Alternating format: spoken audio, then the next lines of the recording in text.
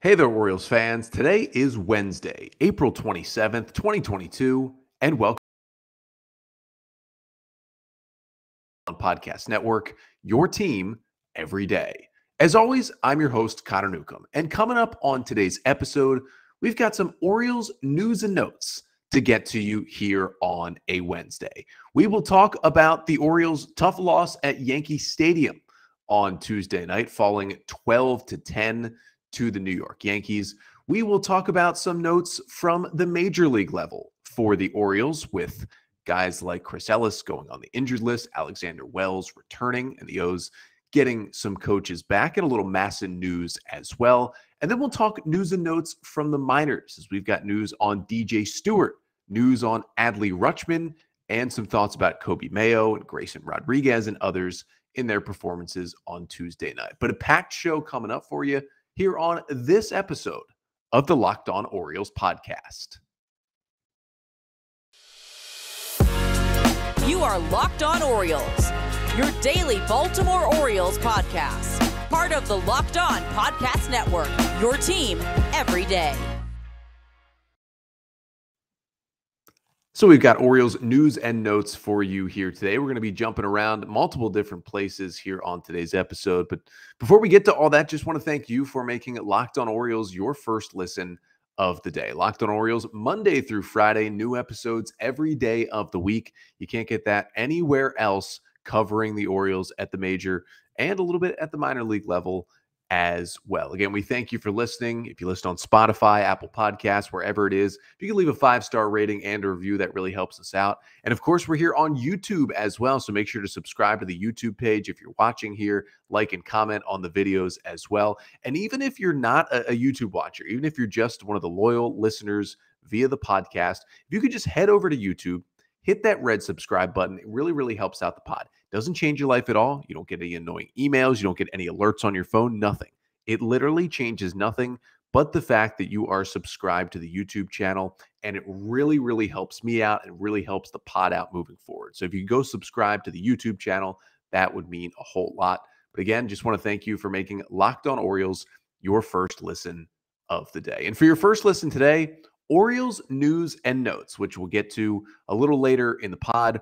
But first, we got to talk about last night's loss to the Yankees, as the Orioles fall 12-8 in the Bronx in Game 1 of a 3-game series against the New York Yankees.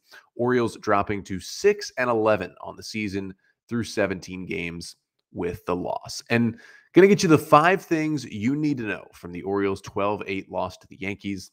And the first thing you need to know is that, frankly, Jordan Lyles struggled once again. For Lyles, it's now been 2 bad starts and 2 good starts. And for him, one of his good starts was last time out at Camden Yards against the Yankees. Went 5 1/3, gave up just 1 run, and he struck out 6, and he looked pretty good. That was not the case on Tuesday night. Lyles, in the game at Yankee Stadium, got hit around and hit hard. 4 2/3 innings, 6 runs on 7 hits, 3 Ks, just 1 walk, but he allowed 3 home runs through 93 pitches and ended up giving up 9 hard hit balls in the 4 2/3 innings that he worked. And just the stuff that worked against the Yankees last time just didn't really work this time. He got 8 whiffs on 93 pitches. 3 were on the fastball, and listen, 4 were on the slider, which has been an okay pitch this year. But really the issue for Lyles is, that slider has been the go-to pitch so far this season. When it has been on, he has been on. And that thing was not good today. Now, I will give Lyles credit. The fastball command was good. He had 8 called strikes with the fastball. He had 3 swings and misses. Ball was put in play a lot. It was a lot of strikes with that fastball, which he threw the most out of his pitches. The 4-seamer was looking good. Even the sinker that he throws as well looked really good. But the off-speed stuff was basically nowhere to be found. And that became Lyles' issue on the day. How about this stat? He only threw 1 off-speed pitch for a strike. 1 off-speed pitch for a strike. That is not good. He threw 46 off-speed pitches in total, combining the slider, the changeup, and the curveball. Only 1 of them was a called strike in the zone. Now, some of them were foul balls, and 5 of them were also swings and misses as well. But guys were going after his pitches, and they were having success. And the slider, he couldn't throw it for a strike. I mean, he got some swings and misses on the pitch out of the zone, but he really struggled with the command, and that's been his best off-speed pitch. And it just wasn't Jordan Lyles' night, and the Yankees really did jump all over him. Second thing you need to know from this one is that the Oriole bullpen and really the Oriole pitching staff in general had its worst game of the season. 16 games, they hadn't given up double-digit runs. The 8 runs they gave up in the 8-0 loss to Tampa in the third game of the season was the most they had given up all year. Of course, they gave up 7 in the loss to the Angels the last time out on Sunday, but 12 runs that they gave up Tuesday, that was the worst outing of the year. First time they'd given up double-digit runs this year, comes in the 17th game of the season. And the pitching just wasn't there, and it wasn't just Lyles. This was the worst day of the year for the Oriole bullpen. I mean, they used 3 relievers, and nobody was really effective whatsoever. Brian Baker started off well, but then he got hit around a little bit, ended up giving up 2 runs on 2 hits over an inning and a third. Did strike out 2 and didn't walk anyone. He was the best out of the 3 relievers in this one. Paul Fry recorded only 1 out, 2 runs on 2 hits, a strikeout, and a walk. And Alexander Wells, who was added back to the roster, which we'll get to in a bit, inning and 2/3, 2 runs, 2 hits. He did have 3 Ks and no walks, but gave up a couple of solo home runs in his outing. And I will say Baker was better than the stats showed. He just gave up a couple of hits when he came back out there, and those runs ended up scoring. But he did get 5 whiffs on his fastball on 9 swings. That was pretty good for Brian Baker. He was throwing at 95 miles per hour. I was pretty impressed by the velo for Baker as well. So, the stuff wasn't terrible for him, but Paul Fry did not look good.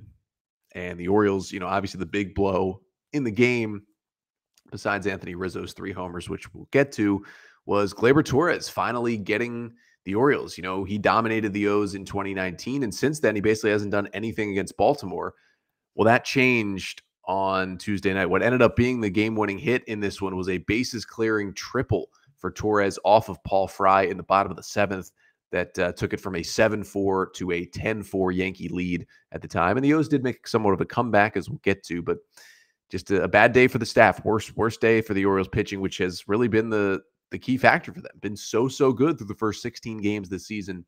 Just wasn't there on Tuesday night. Third thing you need to know, and you probably already know this, but Yankee Stadium is a Mickey Mouse stadium. This is truly the dumbest stadium in baseball.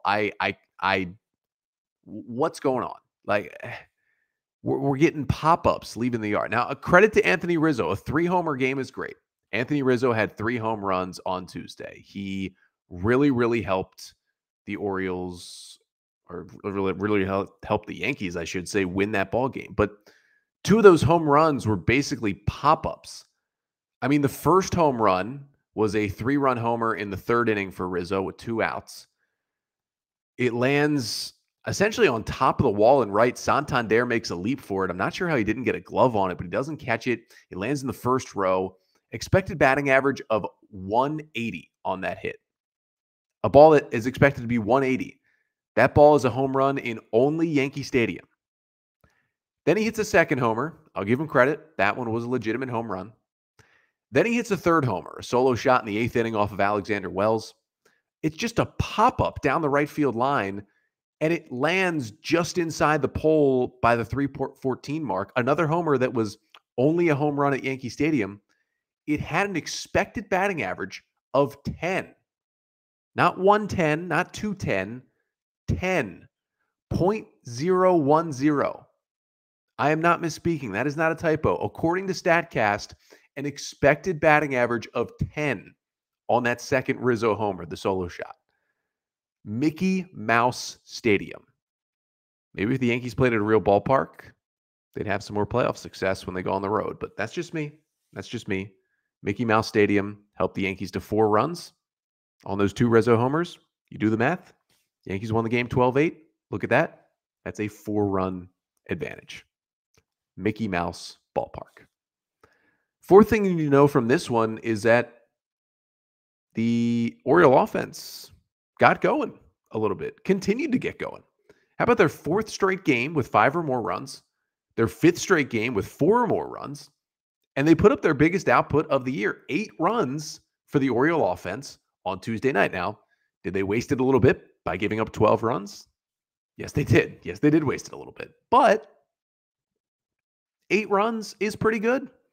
They saw a game where Yankees starter Luis Severino was perfect through 5 1/3.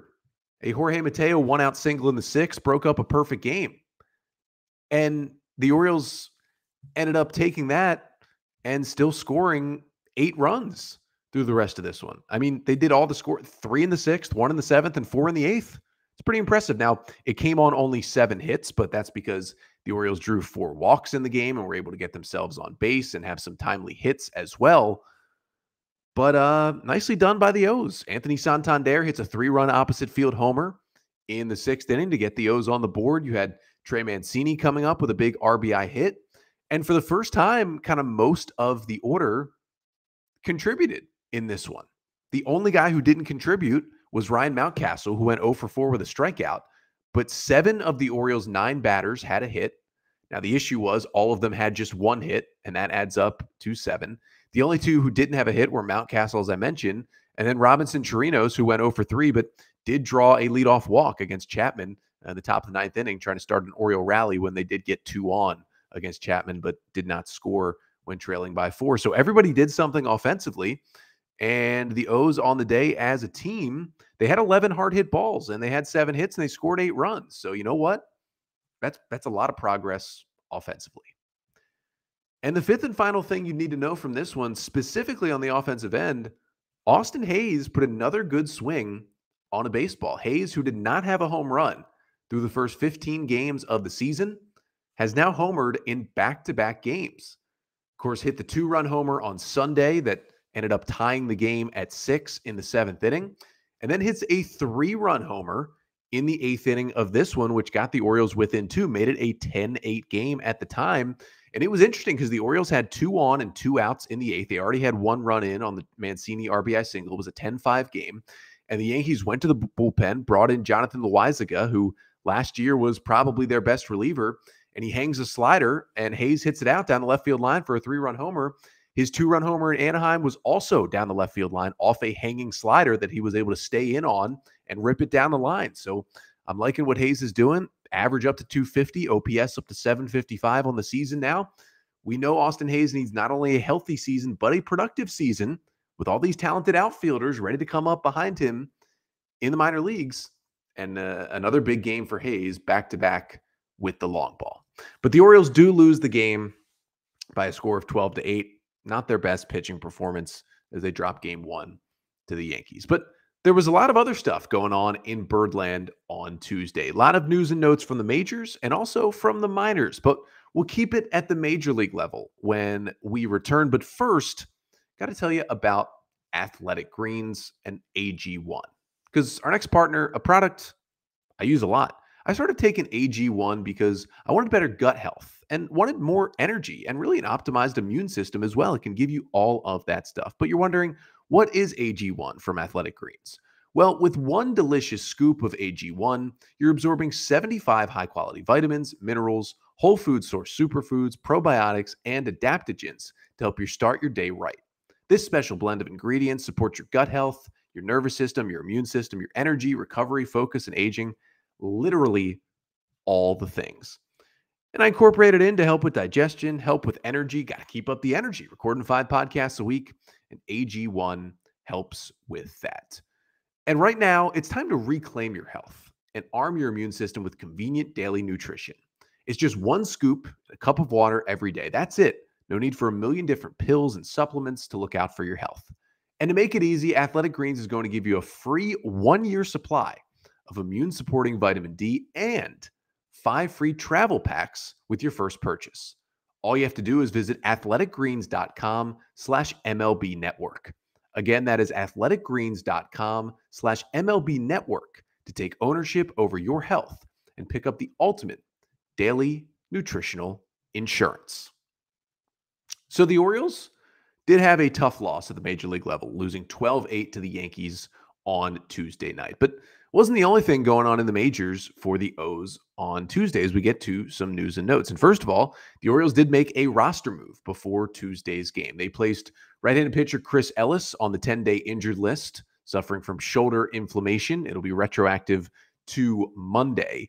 And they ended up recalling Alexander Wells, who, of course, pitched in the game Tuesday night. And listen, he gave up 2 solo home runs, one to Judge, one to Rizzo, that, again, was the one with the 10 expected batting average. But he, gave the O's an inning and 2/3. And, the 2 hits and the 2 runs he gave up were the 2 homers, 3 Ks, no walks once again after, he came up originally once this year, had the season debut back on April 16th against the Yankees at Camden Yards, threw 2 scoreless, 3 hits, 3 Ks, and no walks. And I know he gave up the 2 homers, but one was literally a Mickey Mouse home run. And I thought he pitched pretty well again against the Yankees, to be honest, in relief. And I think Wells has probably earned a start at some point.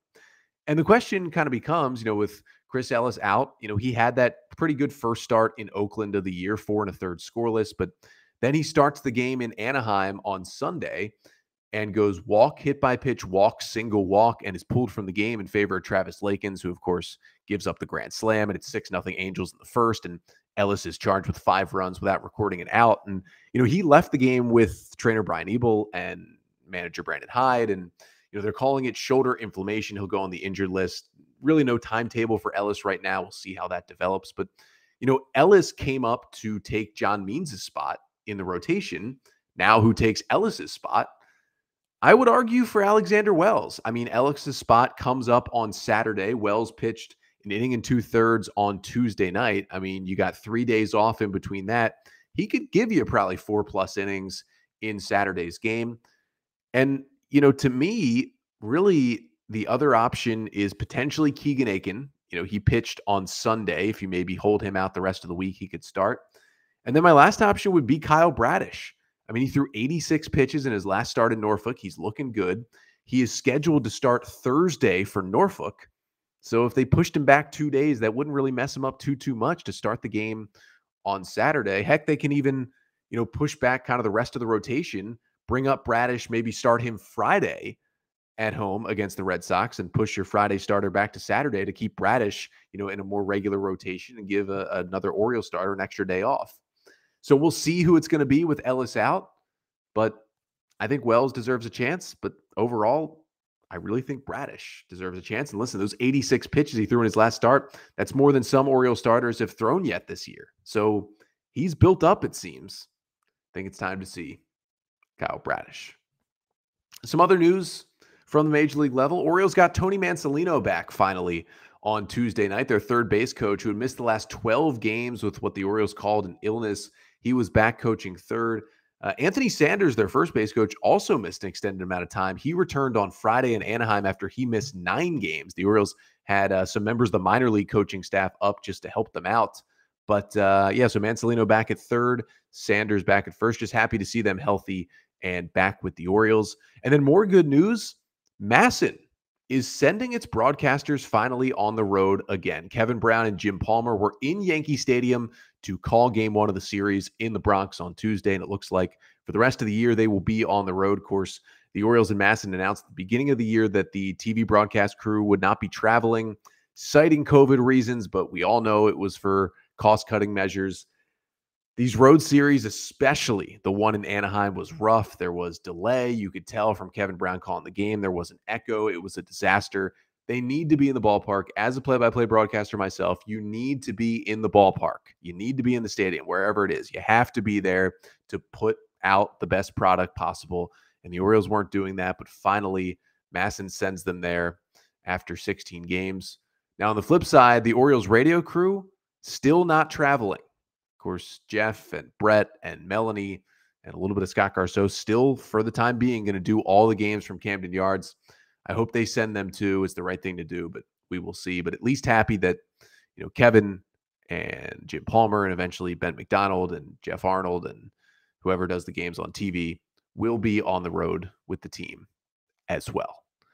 But that's your major league news for the Orioles. Also, a lot of minor league news to get to from Tuesday, and we will get to that in just a second. But first, got to tell you about Built Bar, because this is the best tasting protein bar out there. The thing about Built Bar is that all their bars taste like candy bars. They're delicious. You're getting a treat, but it's good for you because it's got 17 grams of protein. And you keep forgetting that it's a protein bar because it tastes so good. I keep thinking there's no way Built Bar can continue to do this, but they keep doing it. And now they've got new products like the Built Puffs. This is the first ever protein-infused marshmallow. It's covered in 100% chocolate. It's got protein. It's good for you. And oh yeah, it's a chocolate-covered marshmallow. It's delicious as well. They can't keep doing it, but they continue to do it. So if you want to get your hands on the puffs, want to get your hands on the OG Built Bars, just head to built.com and use the promo code LOCKED15 and you'll get 15% off your purchase. Again, that is promo code LOCKED15 for 15% off at built.com. So in this Orioles News and Notes episode, we had some news from the majors, also some news from the minors this week. And let's start with a guy who was in the majors and then sent to the minor leagues. And that is DJ Stewart, who, of course, made the Orioles opening day roster, went 0 for 3 with 2 strikeouts, pinch hitting in each of the Orioles' first 3 games in Tampa, and then was sent down to AAA Norfolk. Spent a little bit of time in Norfolk, played every couple of days, and then was DFA'd off the 40-man roster because the O's had to make room for a pitcher. And so he goes through waivers, and we talked about this last week when Stewart was designated for assignment. We actually had Bob Phelan on the show, and we were talking about it a bit. And, you know, we talked about the 3 outcomes. He gets claimed by another team. He doesn't get claimed, and the Orioles release him, or he doesn't get claimed, and the Orioles put him back in AAA. And Bob seemed to think that Stewart would get claimed. And you know, there was definitely a possibility that that would have happened. You know, still left-handed bat, still gets on base at a good clip. He still has power in that bat. But the flip side is, doesn't hit for a high average, strikes out a lot as well, can't play the field literally at all. He has to be a DH. And it just hasn't gone well in his major league career so far. Well, he did not get claimed. And because he hasn't been in the majors for long enough, he actually can't refuse the demotion to AAA. So the Orioles assigned him to AAA Norfolk. So he's still in the organization, but is no longer on the Orioles 40-man roster. And he's been on the 40-man since 2018. Like, it's been a long time on the 40-man for DJ Stewart.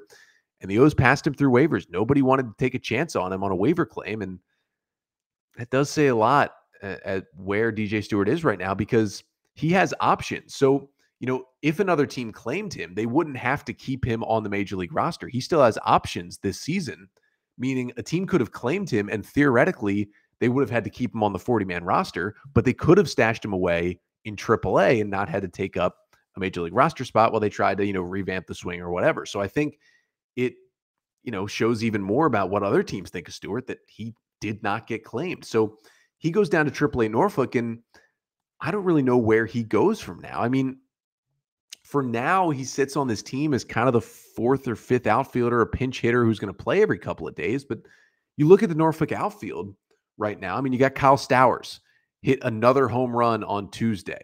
He's got a 1,022 OPS. He is ranking in AAA. You got Robert Newstrom. He homered in Norfolk's game on Tuesday. He's got an 847 OPS. He's got 4 homers on the year with that big power swing from the left side. You got Tyler Nevin, who's playing a lot of infield, but also plays the outfield. 993 OPS, been swinging a real hot bat early in the season. I want to see him soon in the big leagues. How about Johnny Reiser? You know, his average hasn't been great, the 695 OPS, the average under 200, but he's leading the Norfolk Tides with 5 home runs. He's second in this Orioles system with his 5 home runs. So he's flashing some power. And then, you know, after all of those guys, you've still got Yusniel Diaz, who's on the injured list, but had a hot start to the season. And whenever he comes back from the IL, he is going to have a lot more chances to get at-bats than DJ Stewart, because the Orioles want to get a look at Yusniel Diaz. I think they kind of know what DJ Stewart is right now. And he'll hang around on this roster, but I got to be honest.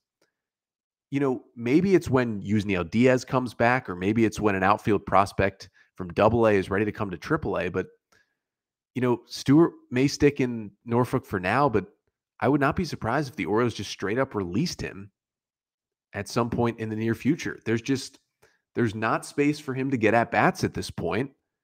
The Orioles have seen definitely enough at the major league level in terms of sample size. I think his time as an Oriole is over, and I hope he catches on somewhere else, but I think it just might be it for DJ Stewart. And again, he's still here, and maybe he'll still play in Norfolk for a bit, but it's got to be getting pretty close to the end, even though, you know, we thought the DFA was the end, but here he is right back here. And I can't see him coming back to the big leagues, because even if the O's need an outfielder, Stowers, Newstrom, Nevin, all deserve it way more, and hopefully Diaz at some point if he's healthy. We'll see. We'll see what happens with Stewart. But that really wasn't the biggest minor league news from Tuesday, because the biggest news, Adley Rutschman back on the baseball field, starting his rehab assignment from that tricep injury that kept him out for most of spring training and all the season so far. Rutschman starting his rehab assignment in Aberdeen, at High A Aberdeen, on Tuesday night. Got the start at catcher, was hitting second in the lineup. Ended up going 1 for 2. His first 2 ABs were from the left side. First one hit a screaming line drive to left field that was caught. Second AB ripped a double down the right field line. And then third AB, that was from the right side, and he drew a walk. So 1 for 2 with a walk. He played 5 innings. He was able to catch Gene Pinto for those 5 innings, which was cool as well. Obviously, a lot of Orioles fans love Gene Pinto, who's now into the Orioles top 30 prospects. Pinto goes 5 innings, 4 hits, 2 runs, 4 Ks, and a walk. And that was cool to see Rutschman back there with Pinto. He had one chance to throw out a base runner, wasn't able to do it.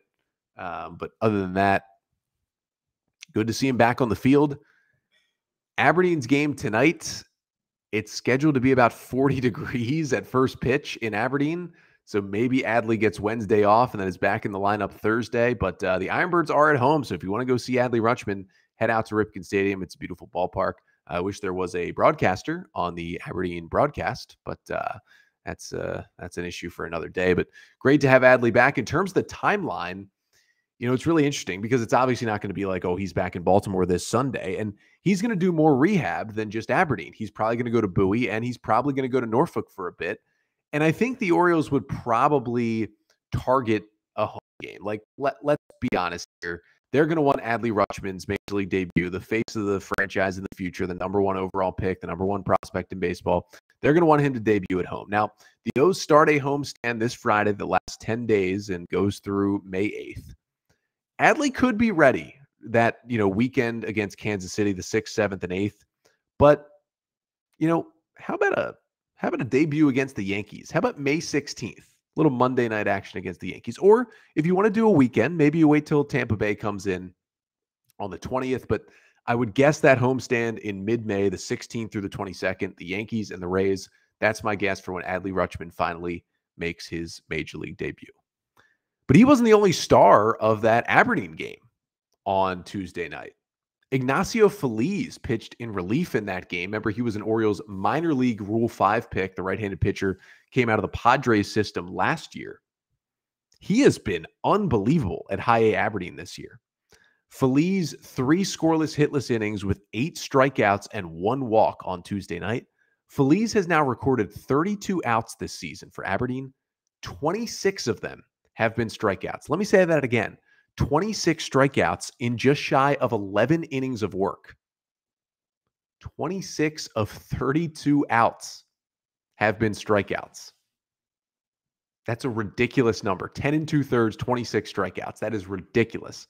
So shout out to Ignacio Feliz. And then Kobe Mayo, a top 5 Orioles prospect, 2 home runs in the game on Tuesday night in Aberdeen. Maybe showing off with Adley there and with a lot of media and a lot of eyes on Adley. Well, Kobe Mayo did his thing as well. And then finally, Grayson Rodriguez did start the game for AAA Norfolk on Tuesday. It was supposed to be a morning start, 11 a.m. Weather actually pushed it back to 12:30. And Gray Rod did give up 3 runs in the first. They ended up being called earned runs, but if you watch the play, there was a 2-out play by Richie Martin that should have been made at shortstop, should have been called an error. It ended up being called a hit, so they should have been 3 unearned runs. But Gray Rod settled down. He went 4 innings, 6 hits, the 3 runs, 5 Ks, and a walk. And he threw 76 pitches, which is a new high in terms of the pitch count for Grayson Rodriguez this season. So even though he only threw 4 innings, the pitch count was at its highest. So he's continuing to build up on the mound. And hopefully sometime soon, along with Adley, we can see Grayson Rodriguez in the big leagues. But that's your Orioles news and notes from Tuesday. O's lose to the Yankees. But they're right back at tonight, a Wednesday night game, game 2 of the series in the Bronx at Yankee Stadium. Orioles and the Yankees, the O's try and even the series up at 1. Yankees will send the left-hander Jordan Montgomery to the hill. The 29-year-old will make his 4th start. He's got a 2.51 ERA with 11 strikeouts in 14 1/3 innings on the season. His last start against Detroit on the 21st, 6 innings, 3 hits, a run, 5 Ks, and 2 walks. He also pitched pretty well at Camden Yards earlier this year on April 15th against Baltimore. 5 scoreless innings, 3 hits, 2 Ks, and 2 walks in that one. And he will go up against Tyler Wells, the Orioles' 27-year-old right-hander, making his 4th career start. He's got a 6.75 ERA, 6 Ks in 8 innings so far this season. His last start wasn't great in Oakland on the 21st, 2 1/3, 5 hits, 2 runs, a K, and no walks. But his one good start this year did come against the Yankees back on April 16th at Camden Yards. 4 scoreless innings, 3 hits, 3 Ks, and 2 walks. Would love to see Wells bounce back and replicate that here in this Wednesday night game. And then we will be back here on the pod with you tomorrow, recapping everything from Game 2 of the series between the Orioles and Yankees and continuing to key in on everything happening in Birdland. But that's coming up on tomorrow's episode. Until then, I'm Connor Newcomb, and this has been the Locked On Orioles podcast, part of the Locked On Podcast Network. Your team every day.